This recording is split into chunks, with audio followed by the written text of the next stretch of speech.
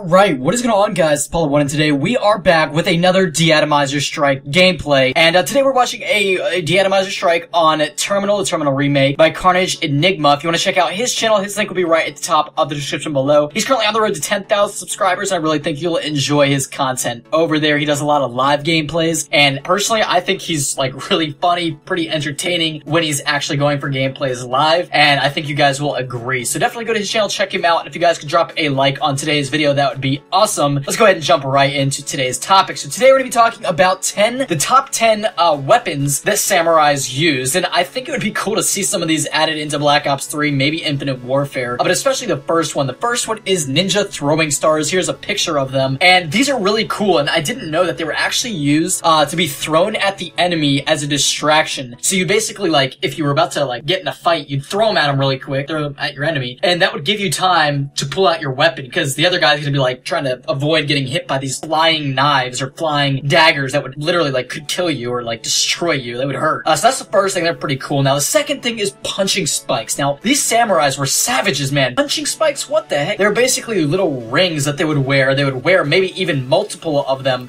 in some cases, and they basically use these to, like, if, like, an enemy, like, got too close, they'd punch them in the face with this, and it would literally, like, this could mess you up really bad, distract the enemy, and yeah, they were, like, referred to as, like, knuckle dusters, so pretty intense. The third one is chains and weights, basically like a chain with two weights on either side, and the side that would be used as the weapon would have usually, like, a spiked weight or a bigger weight, so pretty intimidating and, like, pretty gruesome, man. There's some crazy weapons that they used back then, but not really too interesting. Now, the fourth one is, like, this little dagger, that was basically called, truncheons?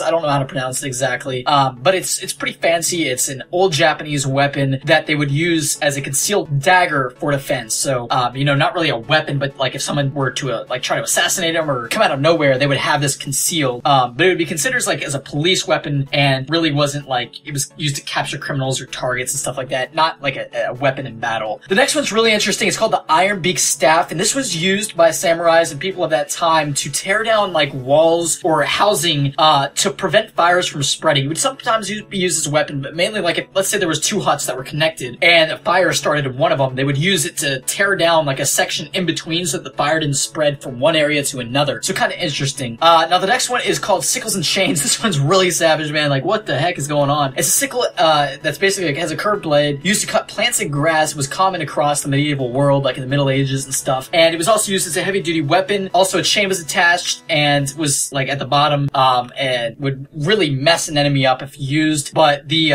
chain in the weight section is spun around and keeps an enemy at bay, or is used to, like, ensnare an opponent, to, like, kind of get them wrapped up and all messed up and stuff. There's also a rope that they would use to, like, they would throw this, like, little hook, and it would sometimes, like, get in an enemy's, like, ear or mouth or, like, eye, or stick into them, and then they would pull them in and then wrap the rope around them to kind of, like, subjugate them or, like, put them at rest. Final ones, the next one I want to talk about are these, like, pole arms of capture. These would be used, like, by police. Now, here's an image of them. The T-shaped we're going to talk about first, then the middle one we're going to talk about next, and then the U-shaped last. T-shaped is basically like a spiked cross bar that can be pushed past the target, hooking them and then bringing them in. So, like, you'd put it around, like, one of the T-sides, put it, like, on their back, bring them in, and it would, like, you know, stab their back and really hurt.